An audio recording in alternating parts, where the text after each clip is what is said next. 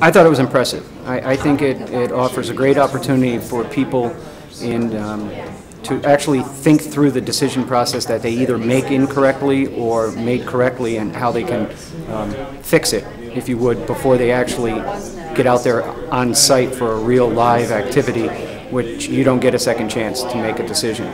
I could see it would benefit our company, but more so I can see how it would benefit an awful lot of the manufacturers in the region that we deal with. A lot of companies have a great deal of employees, they have volatile chemicals and equipment on property. I can see greater benefit for a lot of the regional manufacturers.